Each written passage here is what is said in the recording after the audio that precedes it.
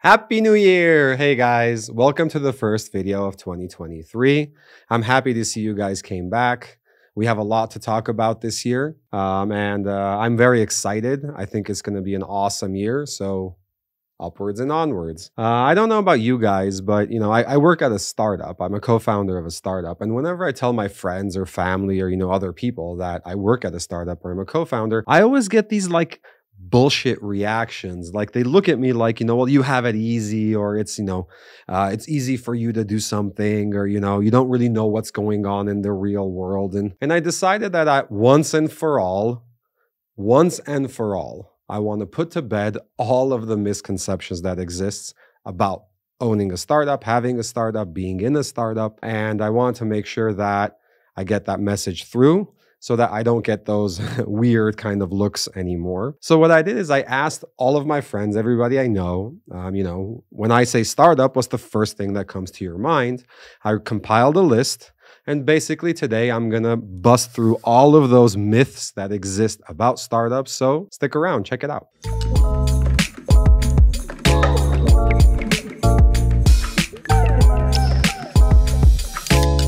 All right, guys.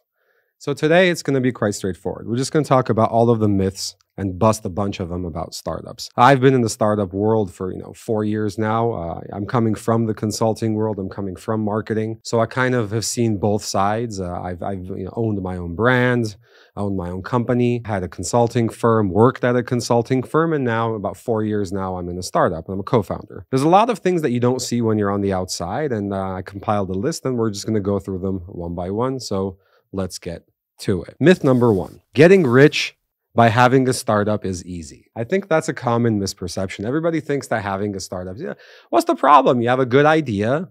You put something together on a website. People start, collect users. People start buying it. You drive traffic to the site. And then, you get funding and more funding and more funding and more funding, and you become a billionaire. That's not really how it works. Having your own startup is super, super fucking hard. Like extremely hard. In the end, ultimately, it's a business. It's like owning your own business. And just like any other business, it has its ups and downs. And it has, most importantly, a lot of sacrifice.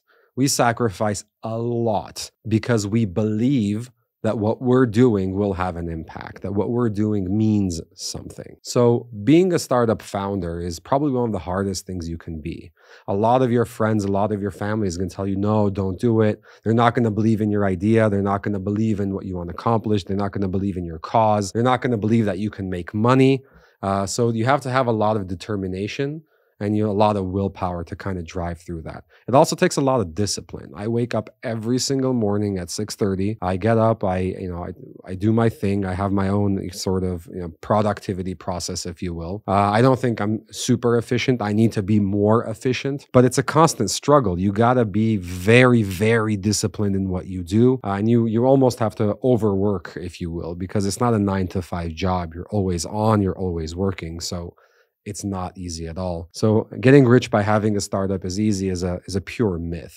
And we have to stop thinking about it that way. Second one is when you do have a startup, I heard a lot of this about the IT ecosystem, right? That a lot of people are talking about this. And they told me that you can't survive without funding. So you have to have investments. You have to have funding, pre-seed, seed, round A, round B, round C, etc. So you can't survive. You have to have money. There has to be investment. So what are you spending if you don't have an investment? We don't believe in this. This is a pure myth. You don't necessarily have to have funding. Funding is necessary when you want to grow and accelerate, but you can continue your organic growth and bootstrap all the way to $2, $3, $5, $20, $50 million a year revenue, easy. We crossed the threshold. We're over a certain amount. And I think from that point of view, we bootstrapped all the way. And the positive thing about bootstrapping and not really going into that fundraising cycles is that we know that all of the money that we're generating is coming from sales, which means we have demand. We know that our product has demand. We know that we are adding value. So from that perspective, no, you don't necessarily need funding to survive. Just the opposite right now, if you look at the IT world, a lot of the companies that are funded are not surviving. They're having issues. Their runway has become much, much shorter. So in the companies that have bootstrapped are surviving because they're generating actual demand and they're generating revenue. Before I move on, I just want to say, if you're watching this, and I'm sure if you're from a startup or you have friends that are in a startup, you also have some ideas and some misconceptions or myths about startups. So let me know in the comment section below, and I'll make sure that that I get to it and I'll comment on that. We'll look at it, we'll do a little bit of research, and we'll let you know if it's a myth or if it's reality and what that might look like. So drop me a comment below. The next myth is if you have a great idea, you can find investment. A great idea is enough to find money, to find investment. There's a lot of money. You just have to have a good idea to be able to bring the investment. This is absolutely not true. There's so many different factors and so much complexity that goes into actually getting funded. I've spoken to a lot of VCs, and a lot of the VCs have the same sort of mindset, same mantra, if you will. They say, I'd rather invest into an A team with a B idea rather than a B team with an A idea. So they're not just investing in your idea, they're not just investing in your product, but what they're really doing is investing into your team. It's the founders. They believe that you are the management team, the people that can grow this business and ultimately generate capital gain for them, right? It's not just the idea, it's the team. You can have great ideas. A lot of people have great ideas, but if you can't be the entrepreneur, if you can't generate growth, if you can't bring in users, if you can't generate demand, if you can't manage that business, then they're not going to invest. So no, having a great idea is not good enough for an investment. It's only the starting point. The team is probably even more important than the idea you have. If you have a great team, it's easier to generate revenue. If it's not idea A, then you move on to idea B. If it's not idea B, you move on to idea C. And you can always shift and pivot, but the team is there to stay. Next one, I like this one a lot. As soon as I get my first funding, everything's going to fall into place. I just have to make it to the first funding round. I just have to make it to seed or pre-seed. I just have to get the first $1 million investment, and then I'm golden. I'm set. Everything will fall into place. Oh my God, this is not true whatsoever. This is just the opposite. Once you get that first funding, everything becomes more chaotic. You actually work more. There's more problems, more money, more problems, right? But you get more problems. The growth, it has to be higher. All of a sudden, there's expectations. There's a board. You have to keep the board happy. There's just so many things that come to it. It's an investor. They put money, they want to get the money back. And if you can't deliver more money back, then you're going to have a problem. So there's just, the pressure goes to a whole nother level when you get that first investment. So getting to that first investment is not going to make everything fall into place. Make sure you have your ducks in a row before you take that investment so that when you do get the money and the money does come in, you can accelerate your growth and not just sit around and think, well, okay, we got the money. Well, what do we do now? What are we supposed to be doing now? You have to know what you're doing before you take any type of money. Next one, and I get this one a lot actually, is I'll quit my full-time job when my startup can pay me what I'm making. So a lot of people out there have full-time jobs, so they're making 80, 100, 120K a year, and they're trying to jump into a startup world. They kind of founded another company, and they're kind of doing that company as a side gig, just to a point where they can generate enough revenue so that they can pay their salary themselves and then jump into the startup. This is crap. It's simply not true. You can't have your startup as a side gig. There's a lot of people out there that are not doing it as a side gig. If you have an idea, if you have a great idea and it's innovative, it's new, it's groundbreaking, right? 10,000 people have the same idea, at least. 1,000 people have already started working on that idea. They have a company founded. 100 of them already have a product, and 10 of them are already successful. This is the reality of the world. So if you're doing something half-assed, you're simply not going to beat the competition because there are people out there that are doing it full-time. You can't do it as a side gig. It's not, a startup is not a project. A startup is a business, and it has to be, and you have to kind of go into it knowing that you're taking on risk. You have to take on risk. If you don't have enough money to sustain yourself for the next 2-3 months, maybe opening a startup isn't for you. If you can't risk not having any income for 3-4 months, maybe a startup is not for you. So think twice. That side gig sort of scenario is probably the worst because you're going to half-ass it at your current job, you're going to half-ass it with your startup, and none of them is going to work, and you're simply going to be stuck with where you are, or even worse, you're going to lose your job and your startup won't grow, which is the worst case scenario. So no, I quit my full-time job when my startup can pay me what I make. Myth. Broken. Before I go on to the next myth, if you made it this far, please help us out. Hit that subscribe button. We're almost at 1,000 subscribers. So close, so close. Help us reach that 1,000 mark. And from then we'll go to 10,000, 100,000, a million, and so on. So please take 5 seconds, hit that subscribe button, hit that bell so that you can get notified when we get new content out, and help us out. On to the next myth. I really like this one. This one's a fun one. So during a funding round, the higher the valuation, the better. So these valuations are sometimes crazy, 100 million, 200 million, 500 million valuation, etc. So when you're going into a funding round, it doesn't matter if it's seed, pre-seed, A, B, C, whichever round you're in. If you're just looking for money from your family and friends, how do you evaluate how much is your company worth? When you're deciding how much your company is worth, the higher is not always better. It's not. This is where like slow and steady wins the race. It's the tortoise and the hare. You really don't want to be the hare. You want to be the tortoise. You want to be the guy that ends up at the finish line, at the unicorn line, at the 1 billion mark. You don't want to be the hare that runs and then runs out of steam halfway through. So how valuation works is every time you do a funding round, the valuation must be higher. Has to be higher than the previous, and not higher by like 100 million, then you do 110 million. If you do 100 million, next round should be 200, 250, 400. It has to be a higher jump. So anytime you do any funding round, when you're deciding what the valuation is, always take into account what your valuation is going to be in the next round. If you're doing a round now for 12 million, then a year from now, and you're getting a year runway, so you have a year of money, and then a year from now, you're going to have to do another round. That other round has to be for 50 million. So if you want to go from 12 million to 50 million, can you actually go from 12 to 50 in a year? Is it possible? Can you grow at that rate? Are you able to? Is your team on board? Because if you jump the gun and you do it for a higher valuation, in the next round, you're going to be screwed because the expectations only go up. So make sure that your valuation is real. It's solid. You're standing on financial ground. You know that the round after the current round, you can deliver on that growth. Right? A great example, pandemic. A great example, war. Shit happens in the world. And these types of things are going to continue to happen in the world.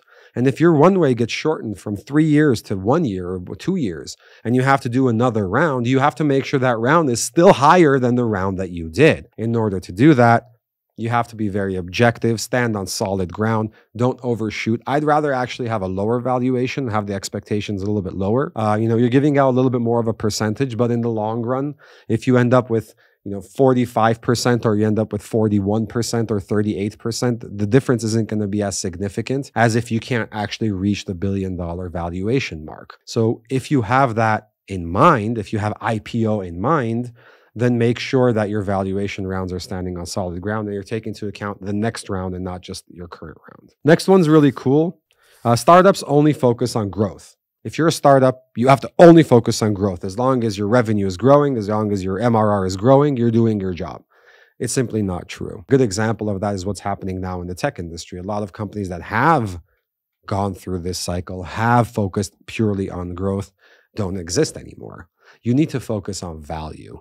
You need to focus on what problem you're solving. If in the real world, in people's real lives, you're solving an actual problem that they have, you're adding real value to the world, you will always continue to grow. So don't focus on growth. Growth is almost a side effect. It's almost a bonus. If your product has market fit, if there's a need and a demand for your product, for what you're selling, people actually need it in their day-to-day lives, then you will grow. Growth is almost a side effect of that. So don't focus on the growth, focus on the product, focus on the problem you're trying to solve, and the money will roll in, so don't worry about it too much. Next two is a little bit kind of, it goes together. One is you have to research and formulate a strategy before you execute. So research, formulate, have a strategy, and then move on. That's total myth. And the second one is you have to have an MVP, a minimum viable product, before you go to market. So these two kind of go hand in hand. No, you don't. You don't have to have an MVP. You don't necessarily have to have a strategy in mind. The initial idea that you have, the initial idea that you found your startup based on the problem that you're trying to solve. And ultimately, 5 years from now, when you're a multi-million-dollar company, you're going to have a completely different product. You're going to pivot so many times along the way to reach that end goal that you're going to end up with something that's completely different than what you initially began with, right? Look at Facebook. Great example. How did Facebook start? Well, Facebook started as a way for college kids to kind of, find each other online, basically, right? That was the whole idea. College kids to find each other online. Facebook now is a whole multiverse. It's a whole metaverse of different things that you can do and different people that you can talk with, advertisers and political campaigns. And there's so many things there. It's just a different product. It's a whole different thing. So it started off very differently, ended up in a very different place. The way I like to do it and the way that they're doing it now is jungle testing. So you kind of proof it. If you have an idea, spend $1,000, put up a website, drive some traffic to it, see if they convert, see if people actually want to buy what you're selling. Pre-sale if you can, all that kind of stuff. A crowdfund if you can. So there's a whole bunch of tools out there that exist in the world that will allow you to jungle test and proof your idea before you actually spend time, resources, and energy building a product around it. Building a product that's viable in the market will take you 6 months, a year, sometimes 2, 3. It matters the complexity, but it's going to take a long time and a lot of money, basically. A lot of money, a lot of your time, a lot of resources. Instead of investing all of that and be like, oh, well, we fucked up. That problem doesn't exist. People don't need this product. Just test it beforehand. Test your assumptions if you can. Do a lean validation board. I mean, there's a whole bunch of tools that you can do to prove or disprove the theory that you have before going into any type of MVP cycle or going into any type of strategy or strategizing around it, okay? Last but not least, this is probably my favorite one. Well, if you work at a startup, then your offices are probably really cool. Like when I say work at a startup, I'm sure you guys as well, you have this image in your mind of people, driving around in hoverboards and kind of bicycling around campus and no, absolutely not. No. Startup is a grind. There's a reason why it's called startup grind. It's a grind. I mean, we have almost 40 full-time employees in this office, so it's quite big. But overall, I'm telling you, it's not what you think it is. That's not how it works. It's long hours, and we all put in a lot of time and effort to get this business off the ground and get it up and running. It's not just a bunch of people hoverboarding around, eating pizza and going to the cafe. And no, it's simply not true. Our offices are just like any other offices, more or less. We have a coffee machine. We have, a kitchen area, like anything any normal office that you would imagine. The only difference is we have a ton of computers and, spaces for things like server rooms and studios and stuff like that. But overall, I mean, the emotion in the office is more or less the same.